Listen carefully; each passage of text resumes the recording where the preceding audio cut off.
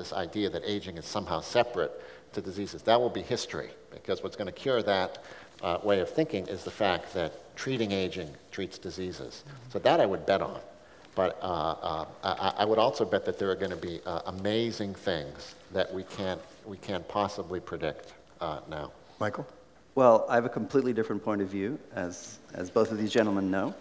And as far as I'm concerned, the game is over for conventional 20th century gerontology. It's dead. It's like Aristotelian physics. It got displaced by a completely different kind of physics, just as Einstein's physics replaced the Newtonian style of physics. I think we're now in a completely new scientific era with respect to aging research in terms of the actual science.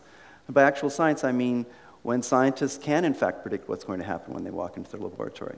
My career has been based on planning experiments derived from formal mathematical theory, which then actually work every time. It's very unlike what you do in your lab, Lenny, when you truly walk in and don't know what's going on. And in the I wouldn't put it that way. well, I'll just take you at your own words. I'll just accept your own words as you were saying them earlier.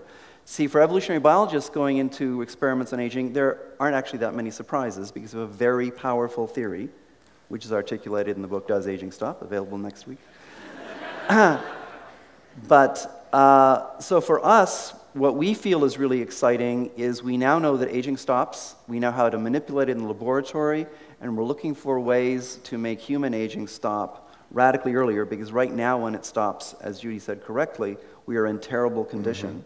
What we'd really like to do is to stop it in our 60s. And that's the project we're now working on. And for us, that is as straightforward as building atomic weapons was for the physicists of the 20th century.